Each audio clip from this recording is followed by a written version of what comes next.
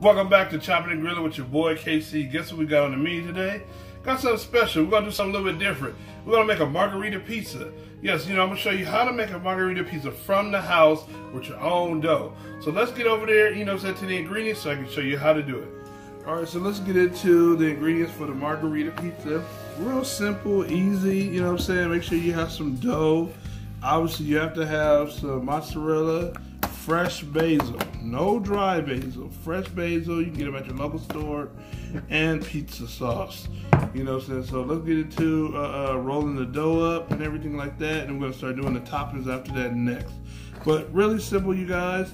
You can do this with your kids, you can do it with your spouse or whatever like that. It's a really fun thing to do when you're doing pizza, especially if you have folks over. Maybe you want to have a little pizza party, This is a good way to do it. Real easy, simple ingredients, and that's it. All right, so what we're going to do is we're going to get into rolling the dough. But the first thing you want to do is flour and whatever base. So if you're doing it on your counter or something like that, just put a little flour down. You have to put a whole lot, but you want the dough it's going to be sticky, so you want to make sure that you do it. Also too, don't forget to flour your rolling pin as well.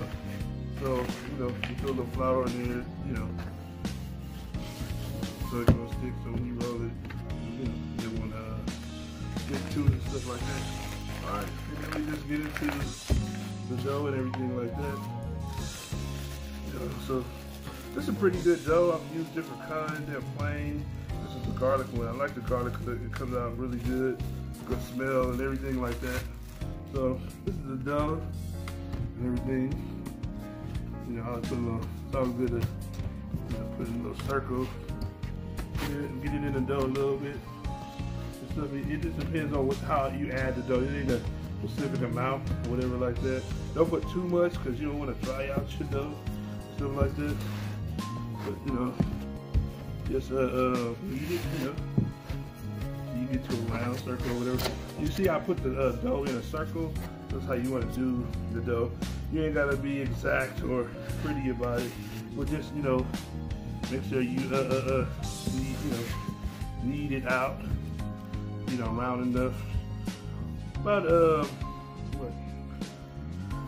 few inches, what I'm saying. Pretty good. This is a pretty good dough. You want to get a 10-inch and round as far as in the dough, stuff like that.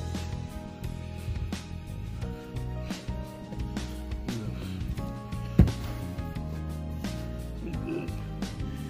And what we do is gonna get over into the next part. Put it on the pan and put on the ingredients and stuff like that. So we'll see you over in the next part. We ain't in a pizzeria where you're gonna be throwing it in the air. You can, I see people do it. We're gonna put it into the pan.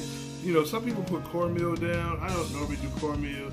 I don't like the texture on the back, but you can, but I just use a little spray, butter spray, so like spray the bottom of your pan. Just spray it all the way around. That's all you need. And then what I did was fold the dough.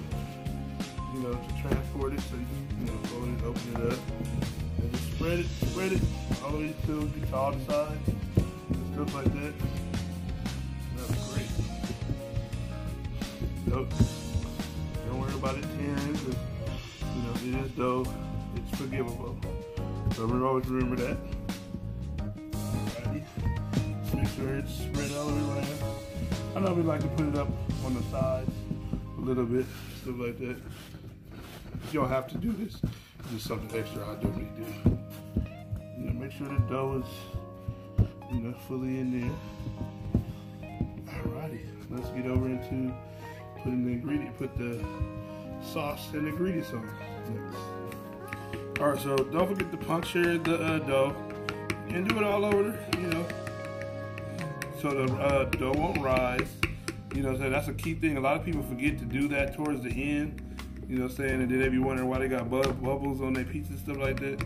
And that's all you need to do. And then we're gonna get into the assembling the margarita pizza. All right, so we're assembling this margarita pizza. Put enough sauce on there. I like a lot of sauce. That's one thing. And start from the middle. If you ever notice making a pizza, you just wind it up around in a circle and stuff like that. Very common way to put the sauce on. This is a very good sauce to use. Very good. And then around the sides. If you don't like a lot of sauce, you don't have to use a lot of it. Just depending on what's your preference and stuff like that. I like to put my sauce all the way to the edge. That's just me. That was too much to the edge. But anyway, really good thing to do. You know what I'm saying? Really fun to put together. We always put this pizza together. I think the next one I would be probably doing is a deep dish pizza. So that's the next thing that I'm gonna get around to doing next. All right. So now what we do is put the mozzarella cheese on there. So you just put it around. You know what I'm saying? Depending on what kind it is. I always like to use fresh mozzarella cheese, especially when you're doing a margarita pizza, because hey, it'll be out the hook. Really, like I said, really simple ingredients and stuff like that. You don't have to be cute with it. That's just me doing it, because when you actually put a margarita pizza together, you want to do it really nice. Especially if you got guests over. But if it don't matter, just slap it on whatever you want, something like that. Just spread it around. Put as much cheese as you like on there. Like cheese. So use it all. Next, we're gonna add the basil. You can tear it.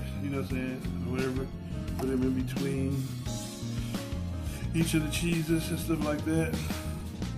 Spread it around nicely, however you like.